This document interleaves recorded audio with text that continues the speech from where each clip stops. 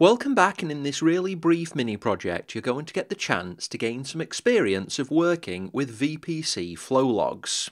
Now, to do this mini project you need to make sure that you're logged into an AWS account using an identity which has admin permissions.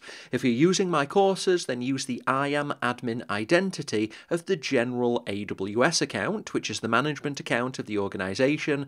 If you're not using my courses, it needs to be an identity with admin permissions, and as always, I recommend a dedicated training AWS account. As always, just make sure that you are using the Northern Virginia region, so US-East-1. This mini project may work in other AWS regions, but this is the one which I've tested it in. Now, we're going to create two EC2 instances in order to do the activities in this mini project. In order to give those EC2 instances the permissions they need, we need to create an instance role. So we're going to do that first. So click in the search box at the top, type I am, and then open that in a new tab. Go to that tab, then go to roles and create a role. Now, it's going to be a role for an AWS service, and it's going to be for EC2. So select EC2 and then move on to the next step.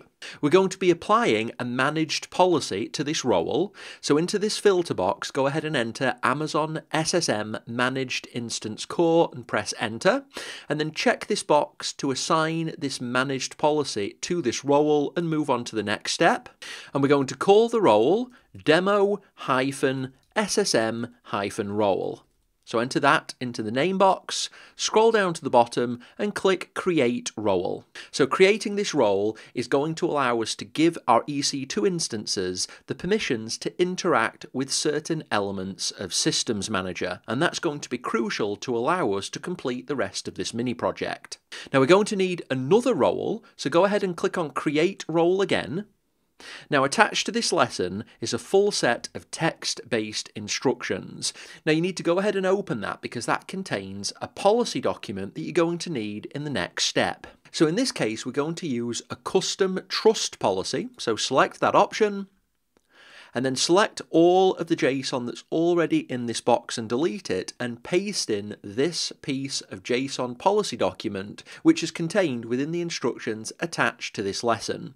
Now, this is going to mean that this role can be assumed by vpc-flow-logs.amazonaws.com. So this role can be assumed by the Flow log service. So scroll down to the bottom, move on to the next step.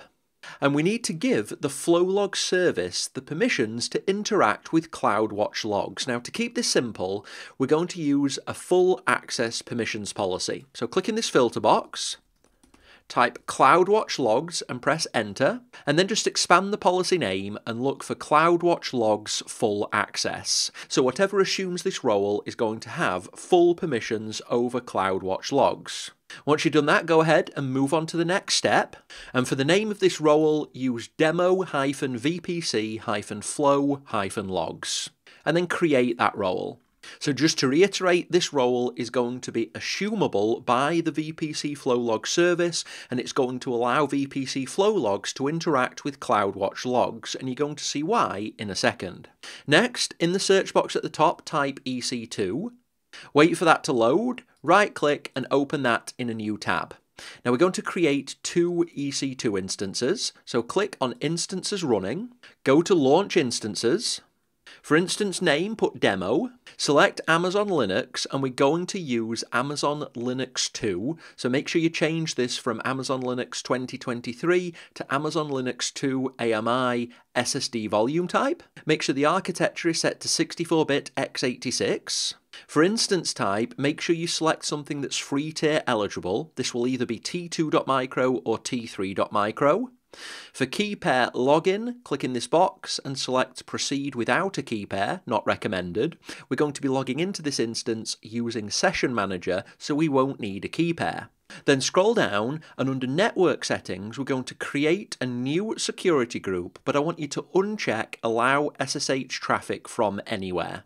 So uncheck that box. Now, right below Create Security Group, just make a note of the name of the security group which is being created. In my case, it's Launch Wizard 2, but just make a note of the name of the security group that you're creating. Scroll down all the way to the bottom. Under Advanced Details, expand this.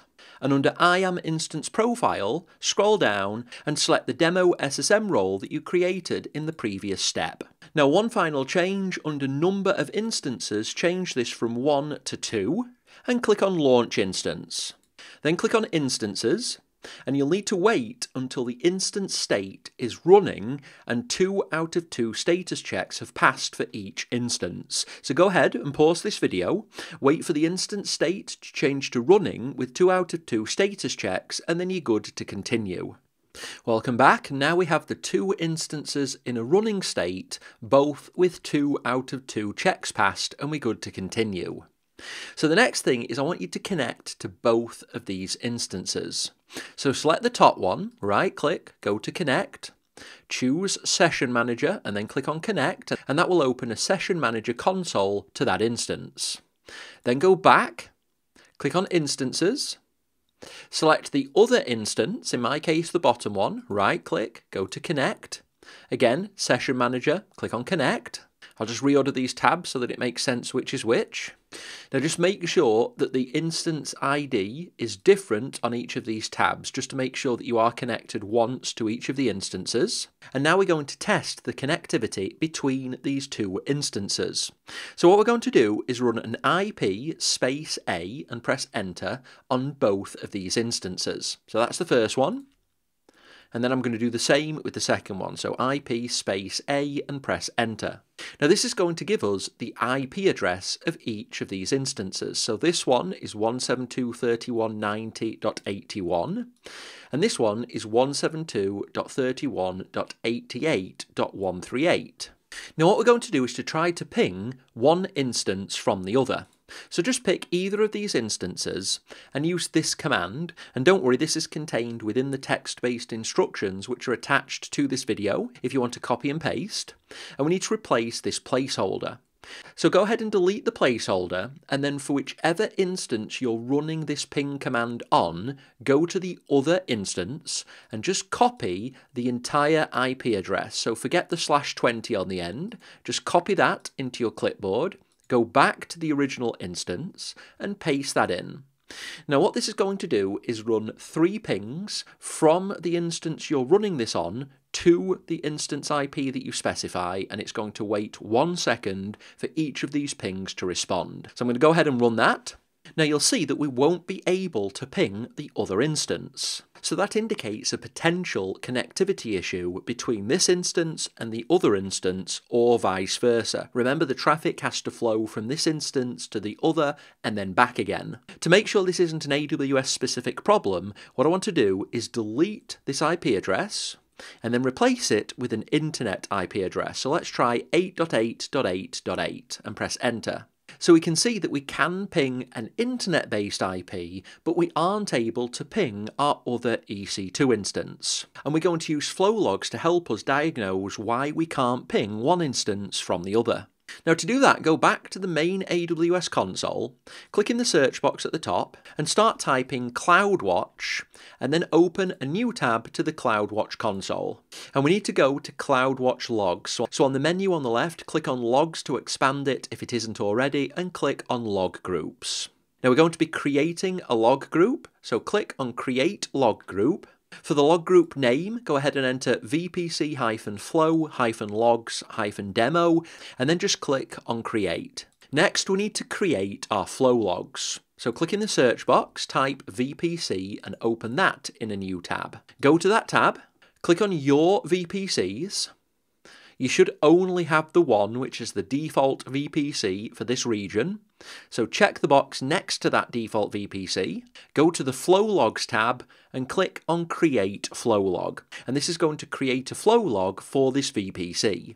Under Name, go ahead and enter demo-flow-log. For filter, leave all selected. And then for maximum aggregation interval, go ahead and change this to 1 minute. Now we want to send our flow logs to CloudWatch logs, so make sure that option is selected, and then in destination log group, go ahead and click and select the log group that you just created. It should be called VPC-flow-logs-demo. So we need to give flow logs permissions to write into this log group, and we'll do that using our IAM role that we created at the start of this mini project. So click in the IAM role drop down, scroll right down to the bottom, and you're looking for demo-vpc-flow-logs. So click on that. We'll leave everything else as default. Make sure log record format is set to AWS default format. Scroll down to the bottom and create the flow log.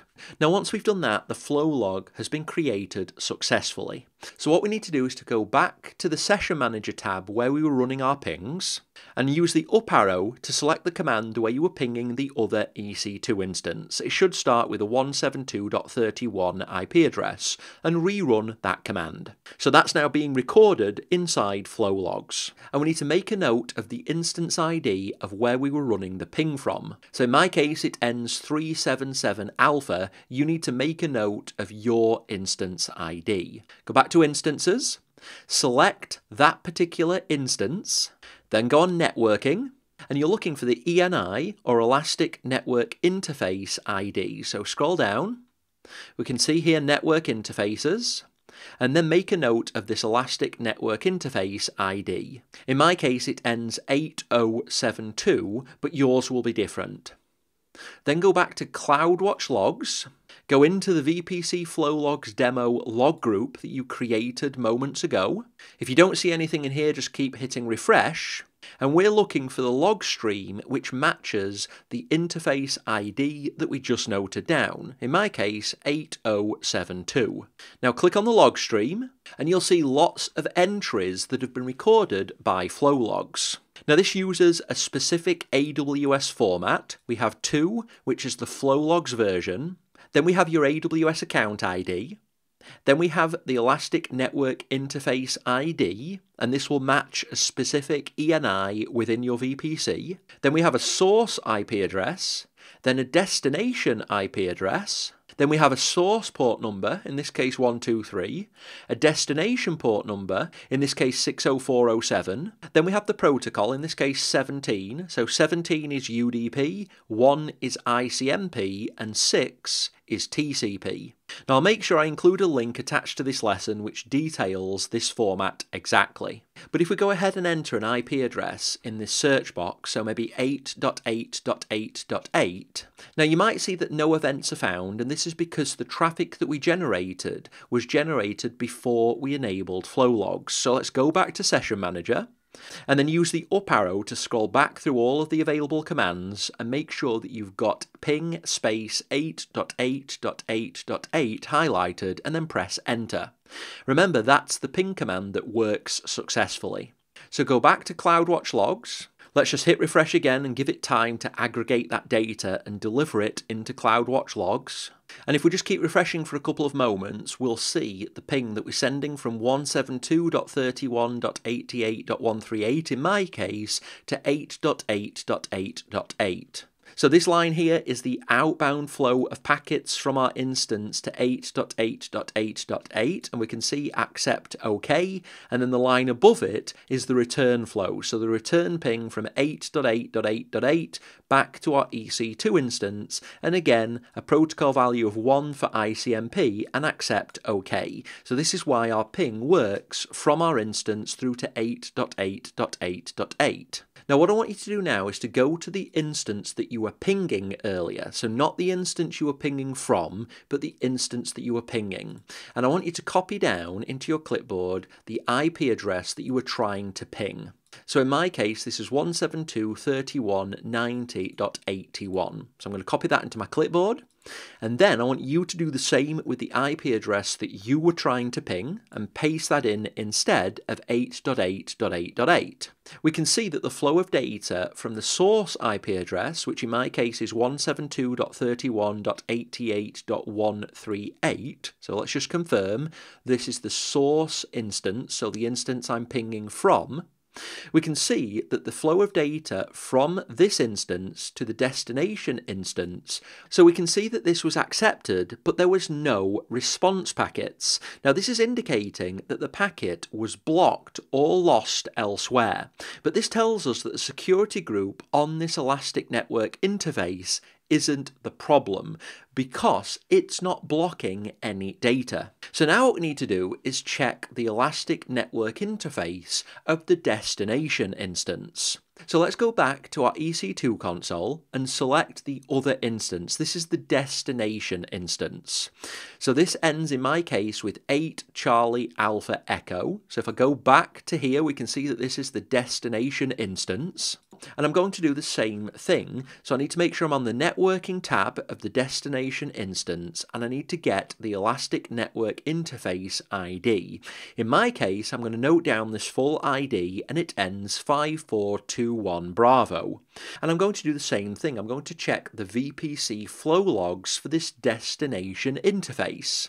Remember, flow logs are per interface, so in order to see if there's anything strange going on with the destination instance, we need to check its interface. So that's what we're going to do. So go back to CloudWatch logs, go to log groups, go to the VPC-flow-logs-demo log group, and then in here look for a log stream that represents the interface ID of the destination instance, and in my case this is 5421 Bravo, so I'm going to go into that log stream. Now at this point what I'm going to do is search for the IP address of the source instance. So I'm going to get the source instance IP address, which in my case is 172.31.88.138. You'll need to use your source IP address. So this is the IP address of the instance which is doing the pings. Then go back and into filter events, enter that source IP address. So now we can see another one item here. We can see that the source IP address is 172.31.88.138. And let's remind ourselves, this is the source IP address, so the instance that's doing the pings. But now we can see that this is rejected. Now this tells us that the ping that's from the source instance going to the destination instance, we can tell from this line that this traffic is being rejected by the destination interface.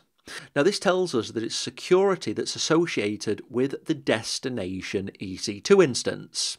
So let's check that out by going to instances, making sure that we have the destination EC2 instance selected, going to security, and then we can see the security group that's associated with this destination instance. If we scroll down, we can see that it has no inbound rules, and it does have one outbound rule which allows all traffic to all destinations. So this security group, because it has no inbound rules, is not allowing our ping from the source instance to enter this interface, and that's what the problem is. So that's what we need to fix. So to fix that, we need to click on the security group itself, and then make sure inbound rules is selected, and then edit the inbound rules. We're going to add a rule. We're going to change the type to all ICMP IP version 4. And then for source, we're going to put anywhere IP version 4 and click on Save Rules. Now this now means that the security group that's associated with the network interface of the destination EC2 instance is now going to allow any IP version 4 ICMP traffic to enter that interface, and it's also going to allow any traffic out. So now if we go back to our source instance and try rerunning the ping to the other EC2 instance, now we can see that it works, and that's because we edited the security group associated with the interface of the destination instance and allowed traffic in an inbound direction. Now let's see what happens if we block ICMP at the network ACL level. To do that, we're going to move back to the EC2 console, then click on Instances, select the source instance, so we need the ID of that, which in my case is 2377A. Yours will be different, so make sure you select your source instance, then go to Networking, scroll down, and then click on the subnet ID. And that will open a new tab containing the subnet that our source instance is contained in. Select this particular subnet, go to Network ACL, scroll down, click on the Network ACL link. So remember, this is the Network ACL that's associated with the subnet that our source instance is contained within. Select this. We can see it's associated with 6 subnets. Yours might be different depending on what region you use. In my case, I'm using Northern Virginia, which means that we have 6 subnets associated with this Network ACL. Click on Outbound Rules. And you should see that you've got 2 rules. We've got the default implicit deny at the bottom, and then we've got the explicit allow, and this allows all outbound traffic. What we're going to do is edit these outbound rules, and we're going to add a rule with greater priority than that default explicit allow. So we're going to add a new rule. The rule number is going to be 1. So these are processed in order of rule number, where a lower rule number is higher priority. So if we were to use a rule number of 101, it would be behind the allow all rule, and so it would be ignored. We're going to use a lower rule number, which means it's going to be processed before this allow rule. So for type, we're going to change it to all ICMP IP version 4. And we're going to change the allow to deny.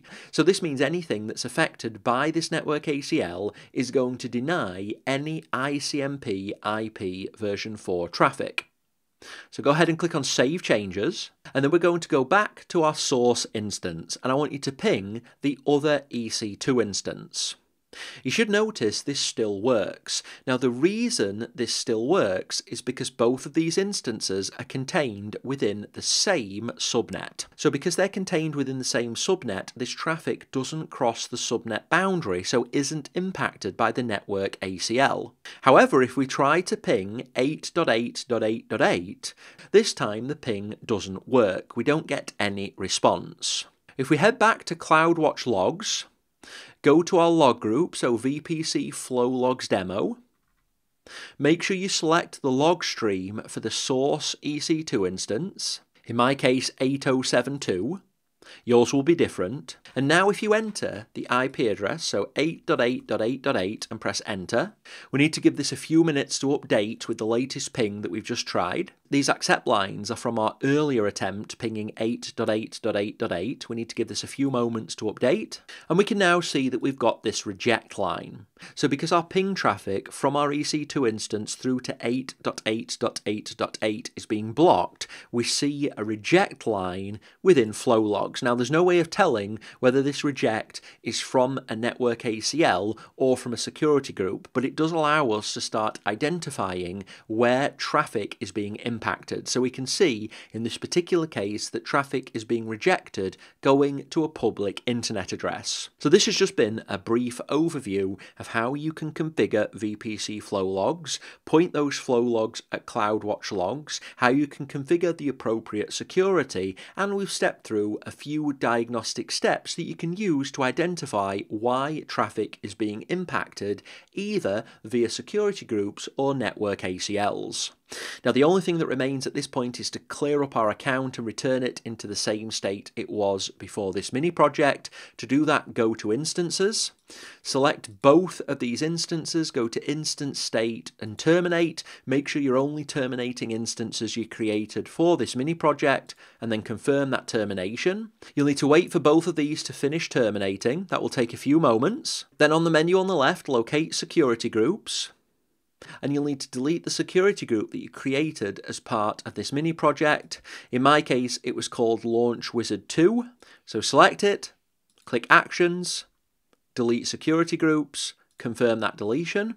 Then go to the VPC console, click on your VPCs and select the default VPC, and then go to Flow Logs. You should see the flow log listed that you created earlier in this mini project. Select it, go to Actions, delete Flow Logs, and then confirm that deletion. Then go to Network ACLs, select the Network ACL that you edited earlier, go to Outbound Rules, click on Edit Outbound Rules, locate rule number 1, which is the rule that you added earlier in this mini project, and click on the Remove button next to rule number 1, and then click on Save Changes. Go to the CloudWatch Logs console, click on Log Groups, locate VPC-Flow-Logs-Demo, check the box next to it, go to Actions, delete log groups, click delete, then go to the IAM console, go to roles, type demo in the filter box at the top, select both of the roles you created earlier in this mini project, click delete,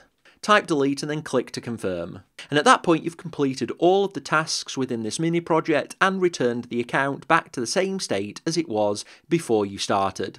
So at this point that's everything that you need to do. I hope it was enjoyable and gave you some experience of working with flow logs. At this point go ahead and complete this video and I hope you'll join me soon for another exciting mini project.